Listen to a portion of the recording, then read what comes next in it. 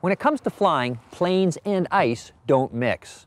Freezing rain occurs most often in fall and spring. It can occur at any altitude, and it's the most dangerous type of precipitation to aviation safety.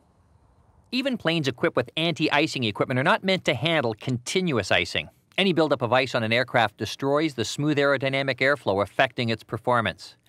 Add to this the weight of the ice, and you soon have an aircraft that can't maintain airspeed even with maximum power.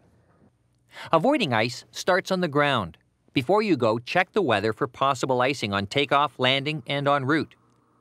Request any recent pilot weather reports or PIREPs from the nearest flight service station, and if possible, plan your route around known icing.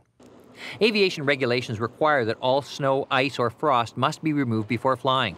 Don't assume that loose snow will blow off in flight. Besides, there might be some ice hiding underneath. If you're caught in potential icing conditions, anticipate it and get out as soon as possible. Ice can build up rapidly. Don't fly at altitudes where icing is forecast, and if encountered, do something about it at the first sign. Don't wait.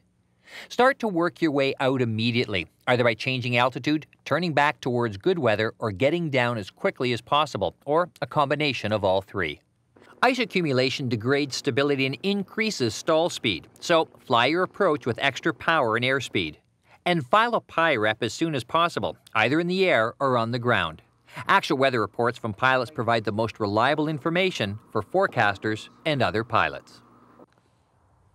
Pilots know that no ice is good advice. Avoid ice conditions at all times. Remember, it's better to be on the ground wishing you're in the air than being in the air wishing you weren't.